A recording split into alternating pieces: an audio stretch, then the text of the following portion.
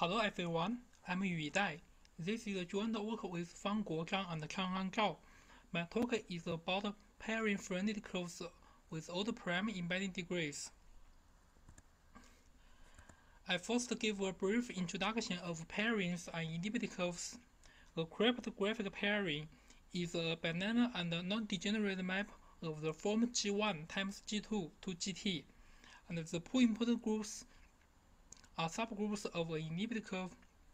The output group is a subgroup of a finite field Fp2k, and here the integer k is the embedding degree of this curve. In practice, we wish pairing computation is efficient and secure, and we call such type of curves as pairing friendly curves. If a curve E is pairing friendly, for security, the order of E over Fp should have a large prime cofactor. And moreover, since pairing computation involves the arithmetic in the full extension field Fp2k, we also wish the embedding degree k is small. However, for a random inhibited curve, its embedding degree is usually large.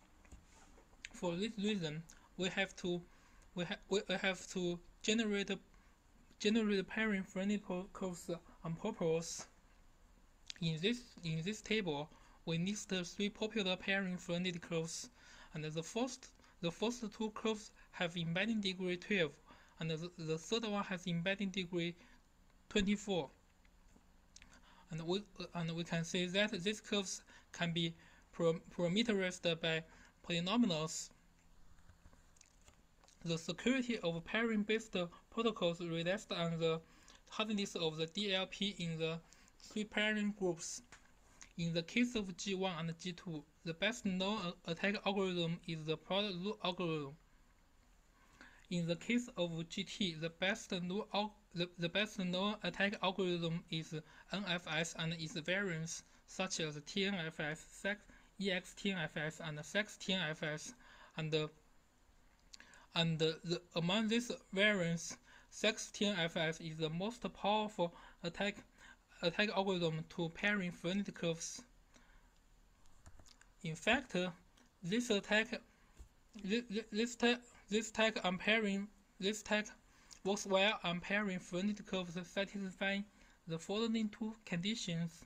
The first one is that the embedding degree k is composite, and the second one is that the characteristic p can be represented as a tiny coefficient polynomial of moderate degree.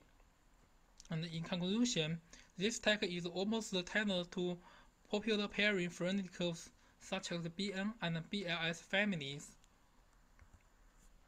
For example, the previous Bn curve at the 128-bit security level now is only around 100 bit secure.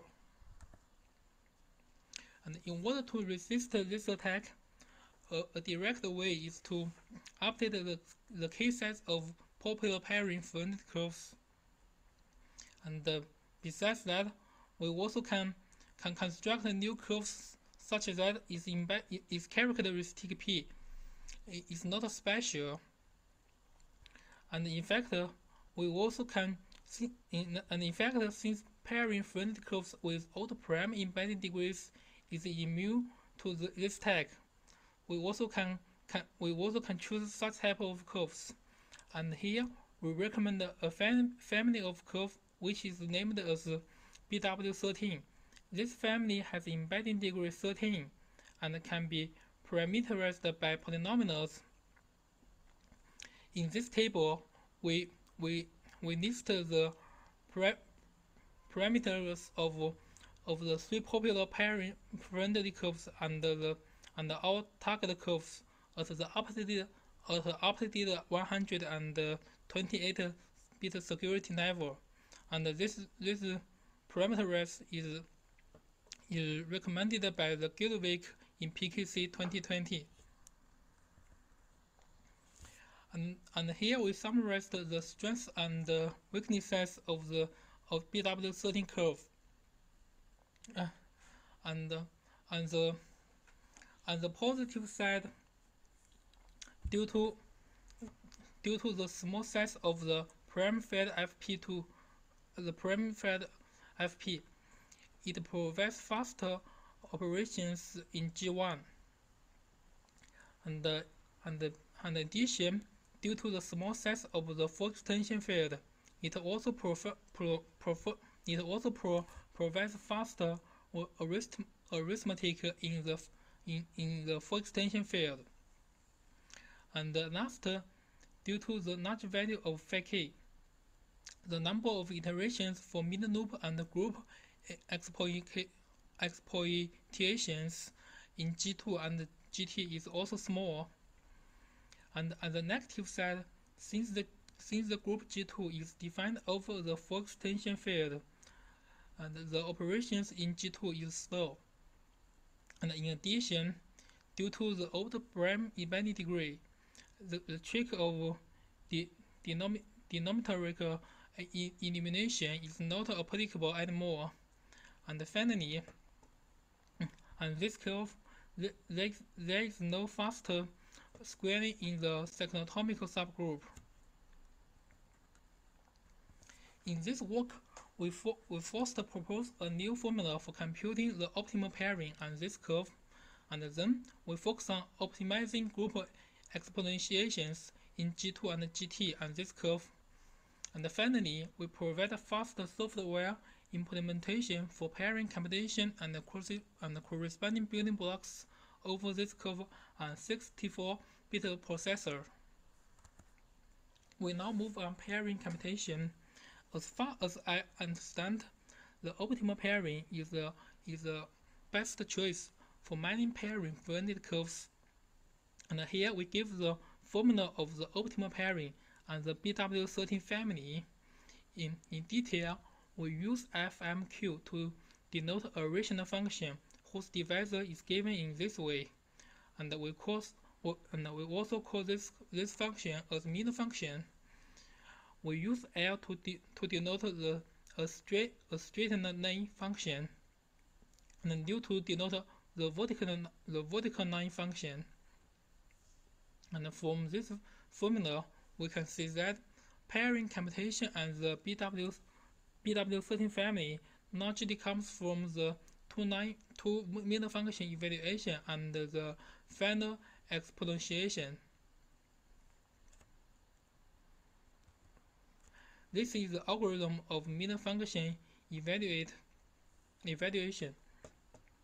And the doubling step, we need to compute a point doubling and a squaring times a ratio of two line function evaluations. And likewise, at the addition step, we need to compute a point addition and the value f times a ratio of two line function evaluations. And actually, on the BW13 family, the length of middle loop is about twice the size of the set Z. And we now give the new formula of the optimal pairing on the BW13 family. And firstly, we need to know that there exist two efficiently computable anamorphisms on this curve. The first one is the Frobenius map, and the second one is the GLV map. And by combining these two maps together, we can get a new map psi. And then we find that the action of psi on the group G2 corresponding to the scalar the negative Z. Now we go back to the formula of the optimum pairing for the second mean function, we can replace the negative Z by the map psi. Then we can deduce this equation, and here the phi hay means the dual of phi. And so in this formula, we can replace the second middle function by this new function, and replace the negative z in the line function by the map psi. Then we can get this new formula. And in this new formula, the cost of middle loop largely comes from the two middle function evaluations, and it would be more efficient to obtain these two values at the same middle loop. Firstly, the two middle function evaluations will share point operations, and secondly, since the y coordinate of the point P and the phi hat P are same, the two line function evaluations will share a number of intermediate values. In this table, we list the operation counts for pairing computation and the BW13 curve between our work and the previous works, and we can see that our work reduced the cost of the middle loop. And here we skip our work on the final exponentiation, as the performance improvement is slight. Now we see exponentiation in G2. Given a random point Q in G2 and a random integer n, a question here is how to compute the point n times Q efficiently. As far as I know, the best known method is the CHES method, and this method is to decompose the random scalar n as phi k mini scalars, and these mini scalars satisfy this equation. Then, by the fact that pi q is equal to p times q, we can compute the point n times q by using the right side of this equation. And clearly, the efficiency of this method rests on the size of these mini scalars. In fact, by using the Barbie-Redding technique, we have the size of these mini scalars is about the size of R over phi k. And when applying this method to the BW13 curve, the number of iterations is equal to 24. Now we give a new method of scalar decomposition. Firstly, we use END sub FP2K to denote the anamorphism ring of the curve E over FP2K. Then, in the BW13 family, the order of the Frobenius map and the GLV map in this ring is equal to K and 3 respectively. And since the GCD of 3 and K is equal to 1, then the order of the new map psi in this ring is equal to 3 times K. And since the phi 3 times K is equal to double phi K, and similar as the GRS method, the scalar n now can be decomposed as double phi K mini scalars, and the size of these mini scalars is about the size of R over phi K over double phi K. In fact, the new scalar decomposition in the BW13 family is quite simple, and more precisely, since psi q is equal to negative z times q, we only need to write the scalar n in the basis of the absolute value of z. And when applying this new method to the BW13 curve, the number of iterations can be reduced to 12. Now we move on exponentiation in GT. For this operation, the best known method is still the GRS method. And due to the odd prime embedding degree in the BW13 family, the group inversion in GT is costly, and in order to avoid this operation, we want to obtain a all-positive decomposition. Now we show how to get it. First, at the first step, using the GRS method, we can decompose the exponent as a vector n. Then, we define a lattice L-pi that is given in this way. And for any vector c in this lattice L-pi, we can say the new vector n plus c is also valid, and we use n prime to denote this new vector.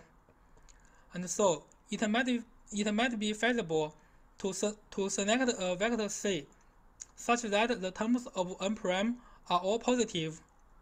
And fortunately, we find a perfect choice in the BW13 family. And in fact, by using the Magma software, we can find out a triple L reduced basis of L psi. And here we list this basis.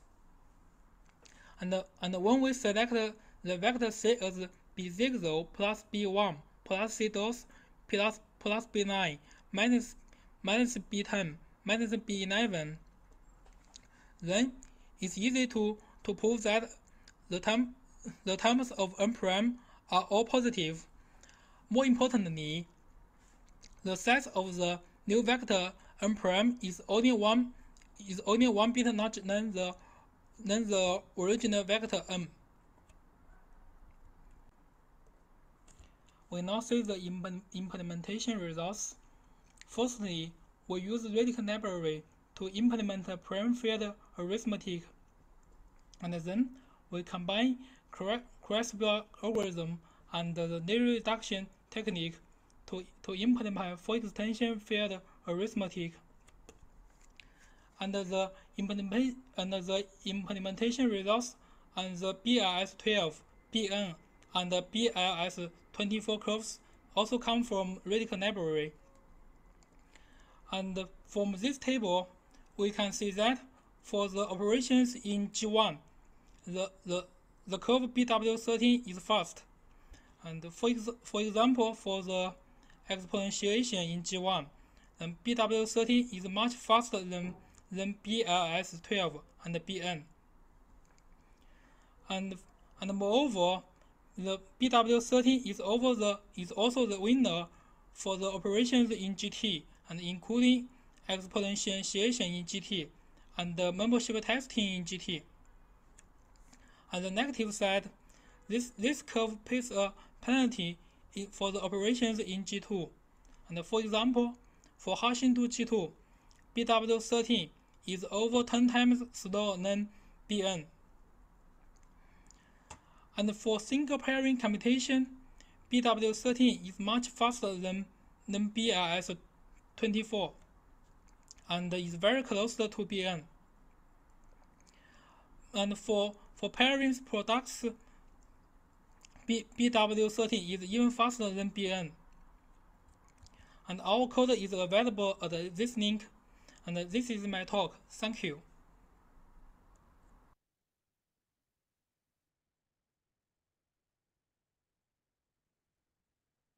Okay, so the speaker has another appeared online, so we will continue to the next talk, which is by Patrick Longa. So the title is Efficient Algorithms for Large Prime Characteristic Fields and Their Application to Bilinear Pairings, again by Patrick Longa. So please go ahead. All right, thanks for the introduction, and let's jump to the presentation. So, well, what we are concerned about is this operation that you see in the screen. Basically, we have two sets of values, AI and BI. These sets are of size T. Each value in the set is defined over a large prime field FP. Now, the operation that we care about is this summation of products between the sets, and the final result reduce our large prime field P. Now, one of the interesting aspects of this fundamental operation is that it can be found at the core of many cryptologic applications covering constructive and destructive purposes. Let's now discuss how to compute this operation. In a naive way, we can simply perform all the multiplications Then we perform a reduction for each of the products. And after a series of additions and a simple correction, at the end, we obtain the final result. So the cost of this is going to be T integer multiplications and T modular reductions. And if we assume that P can be represented with N limbs, and using the Montgomery arithmetic, then we have a cost as you see in the screen with the expression there in red. And this is in terms of digit size multiplies. But there is a more efficient way. There is a widespread technique that is used almost everywhere. And this is the so-called lazy reduction technique, where you perform the whole computation and then move the modular reduction at the very end, to the very end of the operation. So graphically, you can see it like this. You again perform all the products, but then you don't perform the reductions immediately. You add the intermediate results, and at the very end, you perform the reductions. This way, you can reduce the cost to T integer multiplications and one single modular reduction. The trade-off, of course, is that, as you can see, you require these double precision additions. And also, there is an increase in the memory requirement, right? Because now you require to store this larger in intermediate value. If we assume, again, the use of Montgomery arithmetic, you see a nice reduction in the cost from the previous slide to this new cost that you see highlighted in red. Now, in fact, lazy reduction has been the traditional, widely used technique for this kind of operation, this summation of products. I can mention software implementations out there for pairings, for elliptic curve, for discrete log-based schemes, for both constructive and cryptanalytic purposes. In many cases, this is done in combination with subquadratic multiplication algorithms, most notably Karatsuba. Now, in some software hardware implementations is also used, with the caveat that in this case, some compact implementations might avoid the technique because of some memory constraints. As I mentioned, this lazy reduction technique requires extra memory. And also, sometimes hardware can avoid even the use of Karatsuba because it might increase the complexity of the circuitry. Now, what is the representative operation for this summation of products that we can find out there? Is basically the multiplication over a quadratic extension field FPS square. I show a simple example, the simplest example that you can find out there, whereas when you have the prime P congruent to 3 modulo 4, in this case, you can use the reducible polynomial I squared plus 1. So you can construct FPS square as you can see in the screen. And in this case, you perform a multiplication as you see there. C0 and C1 are computed actually using this summation of products that I mentioned. This is done in a schoolbook way there. And the cost is 4 integer multiplications and 2 modular reductions, assuming again the use of lazy reduction. You can apply the use of Karatsuba there in combination with lazy reduction. So in this case, you reduce the cost to only 3 integer multiplications and 2 modular reductions. And this is the widely used approach that you can find in software. I could say at least around since 2010. And this has been the state of the art, basically implementing separated integer multiplication and modular reduction. In the case of modular reduction, of course, typically using Montgomery arithmetic. So in this work, basically, we propose a new, more efficient way to do this summation of products. What we basically do is to generalize the popular interleave modular multiplication. And let me describe it very simply with in the Montgomery world, right? That is the most common approach out there. But the technique can be extended to other settings that don't use Montgomery. So again, we have our pair of sets, AI and BI. Our summation of products has to respect certain bound. This is the Montgomery bound, P times R, where R is a power of 2, specifically 2 to the n times W, where n is the digit size of the prime, and W is the computer word size. We also have P prime, which is the Montgomery constant, in this case, corresponding to the radix R, because here for this technique, we are concerned about the radix R Montgomery technique. So if we follow this approach, then basically this is what we have to do to insert our summation of products in the technique. We initialize C to 0, and then we perform this series of computation for a number of times, where the number of iterations is given at the bottom. And you can see the insertion of the summation of products right there, highlighted in red. It's written in such a way that it shows a computation that does a digit by row style, but in fact this can be rewritten so that it can be adapted to the many ways in which interleaf modular multiplication exists in the literature. And in fact, I'll show two of those ways. One that is suitable for software is called the coarsely integrated form. You can see in the screen basically the same expression that I had before with the insertion of the summation of products there, but now written with a for loop, right? So again, we are using a digit by row computation style. We also have in the last line another significant operation, that is the multiplication with the prime and the correction with the radix R. But if you notice carefully, these operations are really mulat operations. You can do this computation, performing a multiplication, and then the accumulation part. And the other significant operation, the same. It's a multiplication addition, so it's a mulat. And this really supports a very streamlined implementation of the technique that for suitable sizes of the prime actually minimizes the friction with memory. And this is actually what boosts performance in this technique. And I'll show a more specific example with some code here.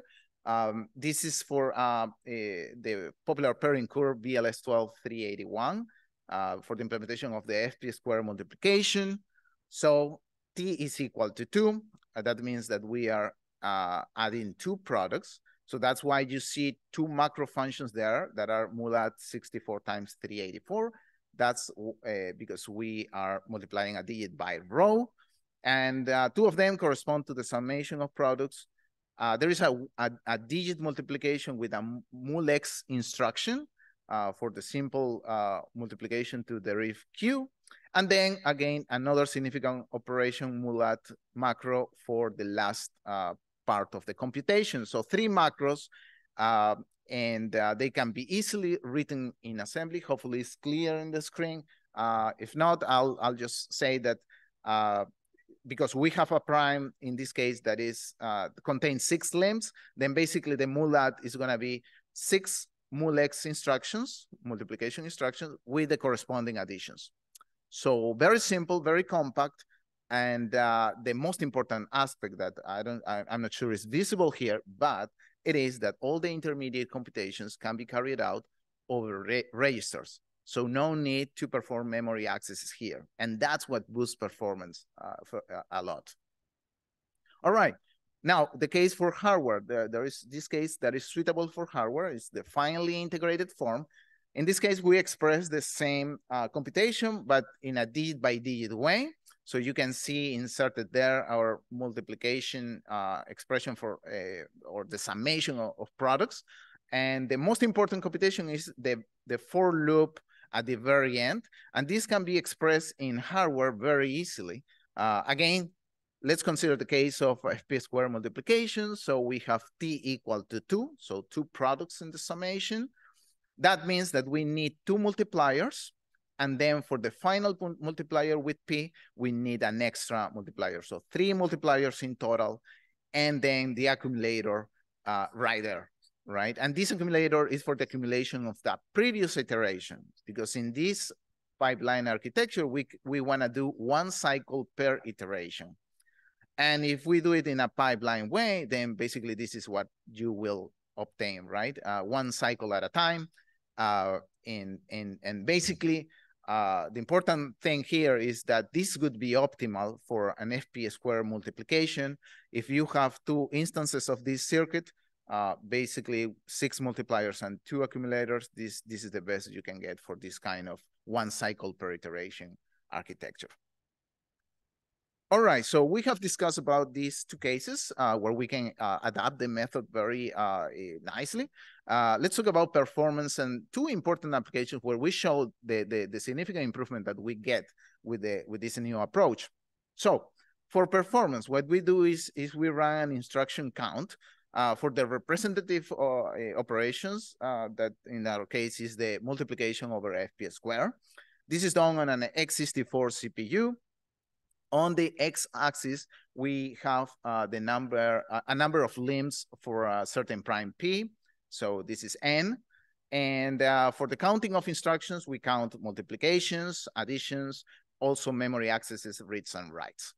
And the first part is a theoretical count of instructions of the state-of-the-art lazy reduction plus Karatsuba technique. This is the red bars. Then we also have the blue bars for the new method. Apparently, the lazy reduction technique with Karatsuba is much more efficient.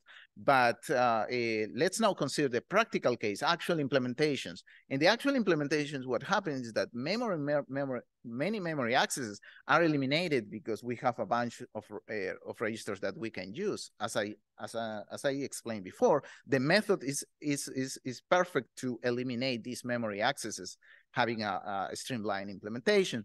So now you see the new results for practical implementations. The red bars with the stripes are the practical lazy reduction implementation. Reduces the cost a little bit, but the much more reduction is in the new method that is shown in blue bars with the dots. Hopefully, we expect that this kind of analysis translates to applications. So to analyze what happens with actual applications, we studied 2 important applications out there.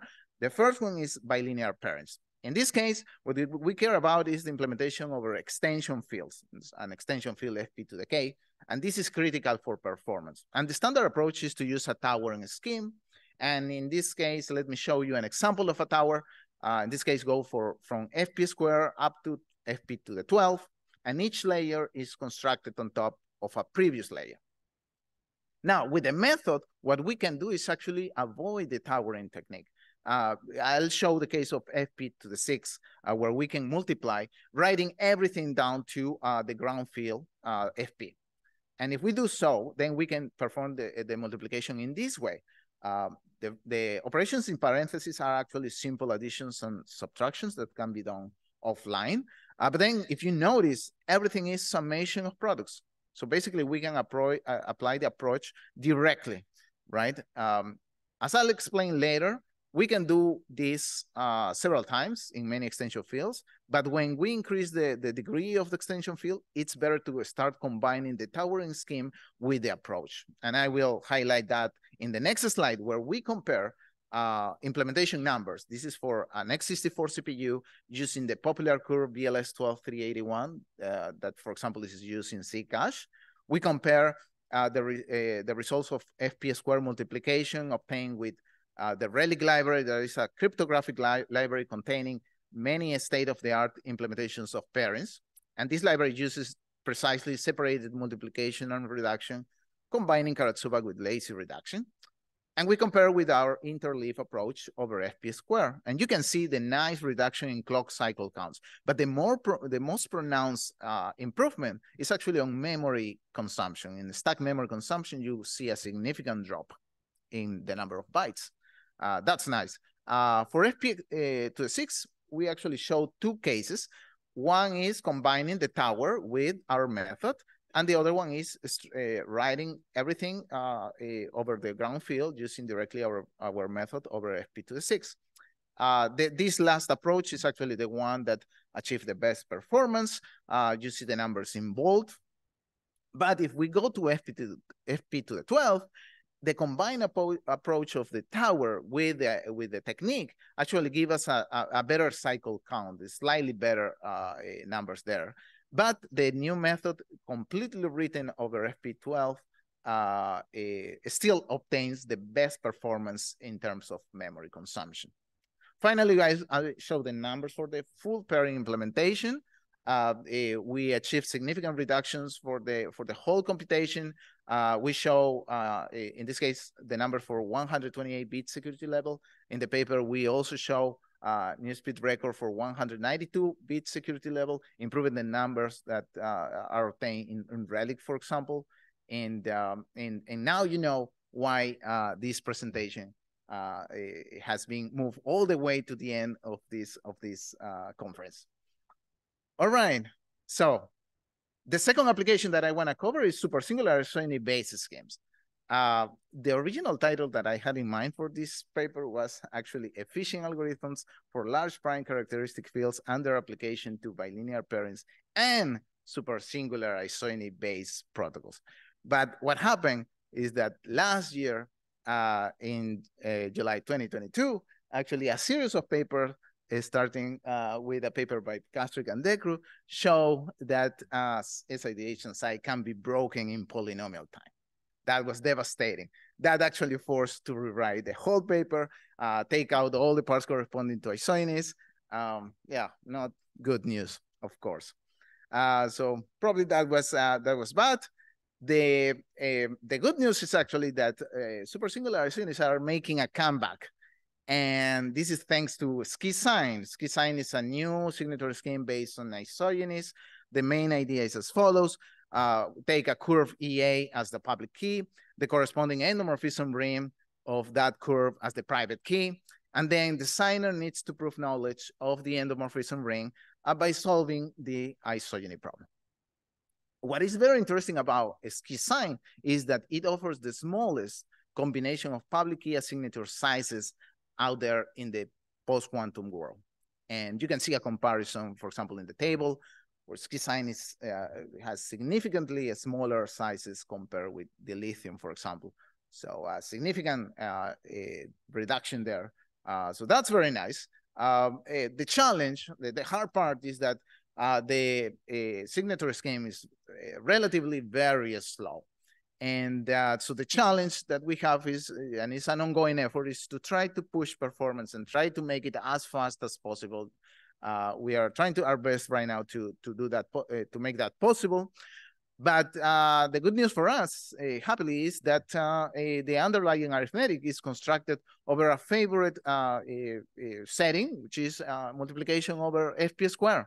So we can apply the method, and that's actually what we did.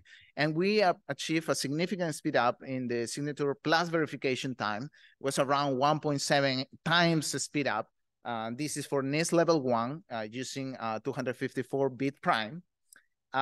Even better performance improvements were achieved for verification times, where the practical clock cycle count that we obtained was the reduction from 60 million cycles to 22 million cycles. So a very nice reduction. It's almost threefold. So a significant reduction there. Still relatively expensive, but a very nice boost in performance nonetheless. All right, so I'll finish this presentation mentioning that SchiSign is in round 2 of this new NIST call for additional signature schemes. So anybody interested, please check out the official website, skisign.org.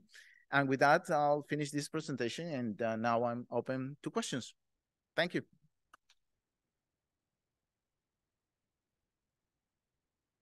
Okay, thank you for this wonderful presentation. Are there questions? Yes, please go ahead. Thank you for the presentation, Patrick. Quick question is, do you have an intuition for why applying the method to FP12 actually was slower than just stopping at FP6?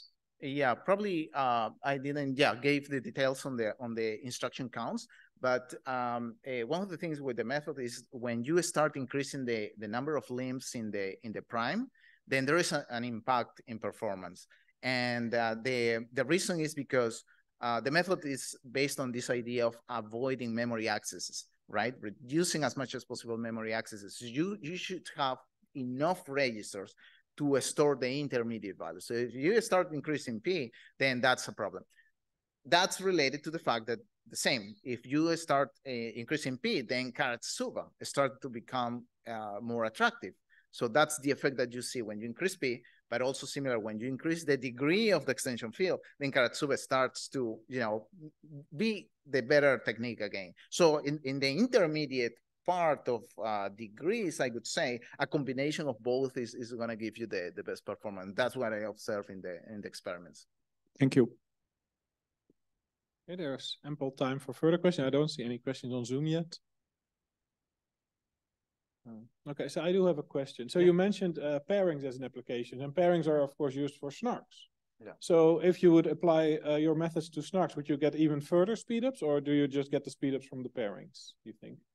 I haven't studied what happens if we start applying the technique to the other parts of the computation.